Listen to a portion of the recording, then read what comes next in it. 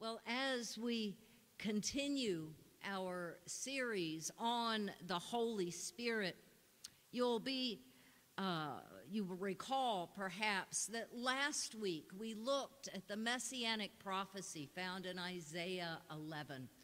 We were reminded of those gifts of the Spirit that would mark the true Messiah, the true Savior, King. Those gifts of wisdom and understanding, of counsel and of might, of knowledge and fear of the Lord.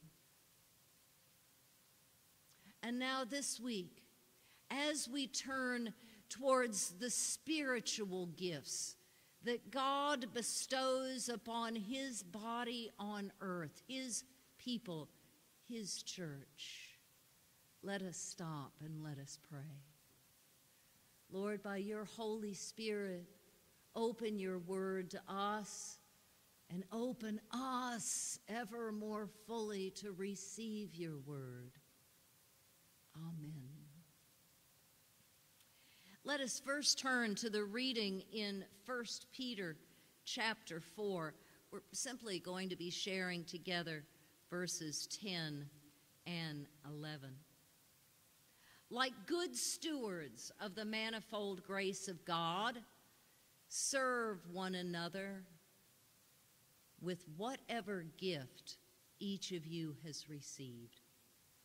Whoever speaks must do so as one speaking the very words of God. Whoever serves must do so with the strength that God supplies, so that God may be glorified in all things through Jesus Christ.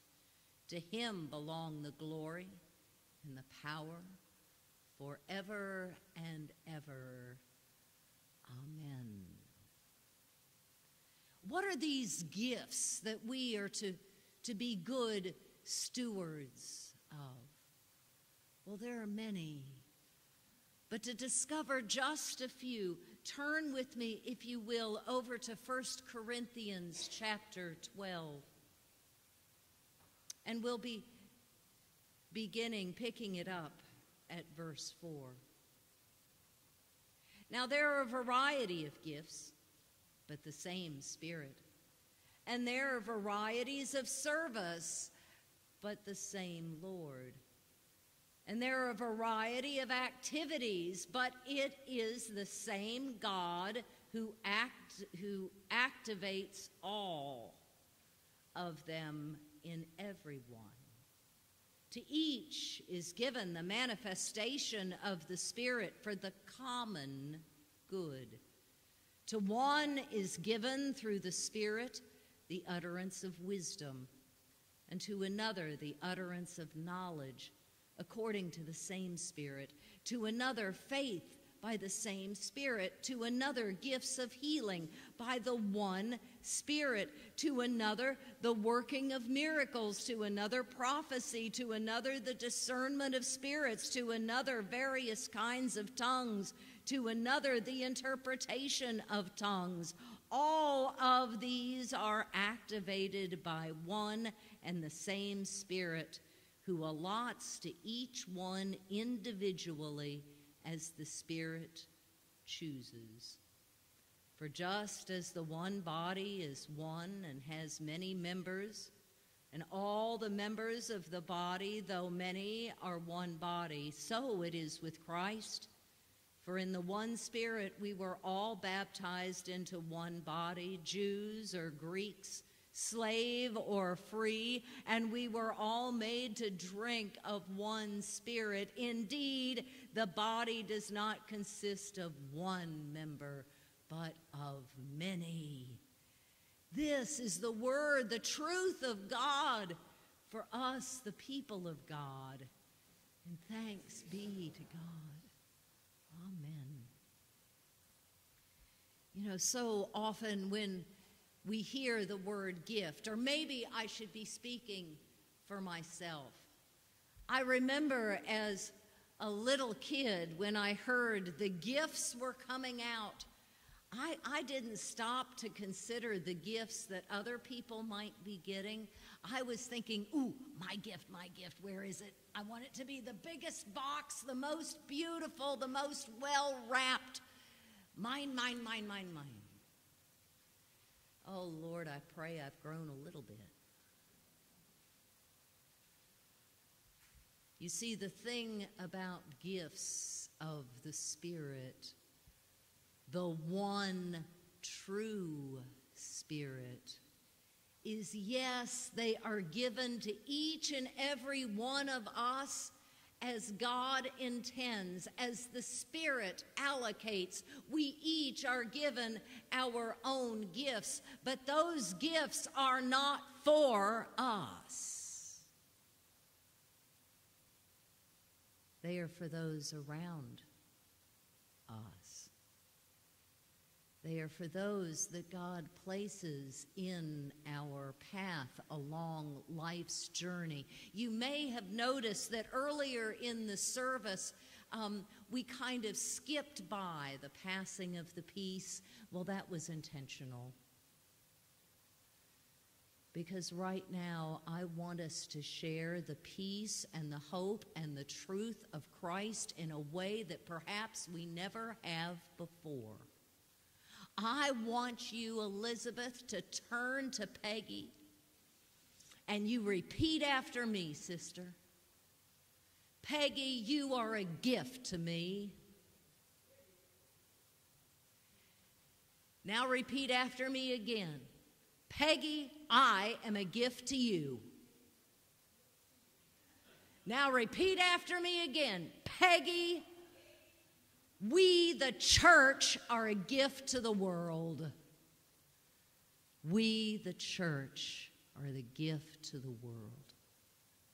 Now, friends, I'd like you to turn to someone to your left, to your right, in front of you, behind you, and I want you to look them in the eye, and I want you to repeat after me, and then we're going to reverse things, and they're going to repeat after me to you. Bill, you and Bill. Sandy, you and Martha. Everybody choose somebody. Ronnie, it's you and me, brother. Now repeat after me. You are a gift to me. I am a gift to you. We, the church, are a gift to the world. Okay, other half, are you ready? You are a gift to me. I am a gift to you. We, the church, are a gift to the world.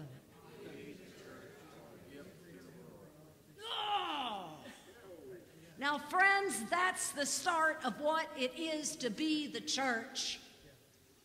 It's acknowledging who we are.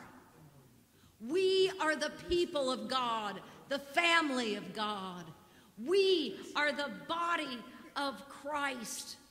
We are not a monument to the past. We are a movement in the present, moving towards the future. We aren't an accessory on Sunday mornings. We are a necessity in this world that there may be hope and mercy and peace. We aren't a place, but we're a people. Friends, I don't know exactly what gifts the Lord has given to you, but I need to discover them just as you need to discover mine, because we need one another. There are volunteers that have been helping out in the office, and they can attest that your pastor's gift is not administration. But I have seen some of their gifts. the gifts of helping and of serving, the gifts of encouraging and uplifting, the gifts of forgiveness and grace. I'm excited, and I pray you are too, to be a part of God's church today.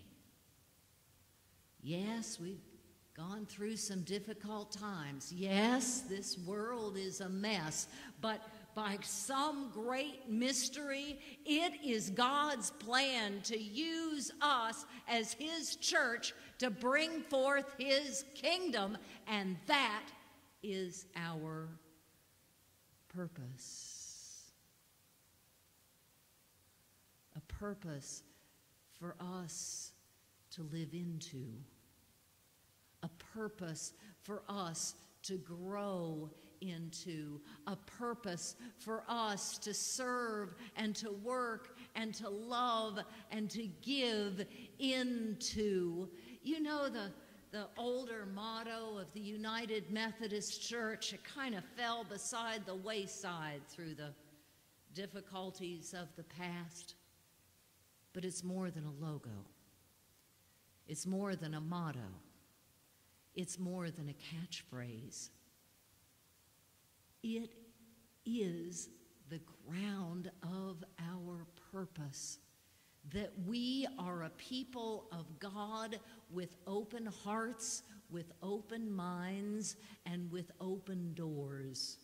For if we are to be God's church, then this is a place that all may be welcomed, that all are cherished, that the sacred worth of all is recognized, that the gifts of all are identified and incorporated into the work of Christ's hands and feet in this corner of God's creation. God's church isn't about men and women. It's not about black and white and brown. It's not about young and old. It's not about gay or straight. It's about being the children of God, the family of God. Sisters and brothers to one another, because Christ calls us brother, sister, and friend. That's the purpose of our gifts. Now, in the Bible study over the next few weeks, we're going to be diving in, and we're going to be attempting to recognize the God-given gifts in each, myself, and also in each other. And what a wonderful thing if the entire church should do that together. If we need to add 1, 2, 3, 4 more sessions during the week, so be it.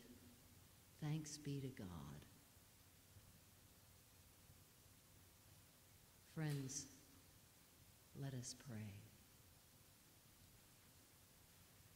Lord, you truly have gifted each and every one of us. Sometimes those gifts are hard to see.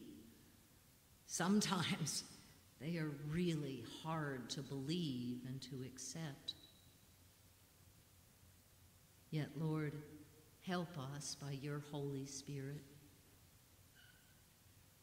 not only to recognize the gifts that you gift to your body, but to utilize them to your glory and to the good of this world.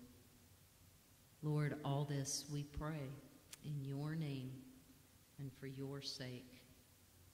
Amen.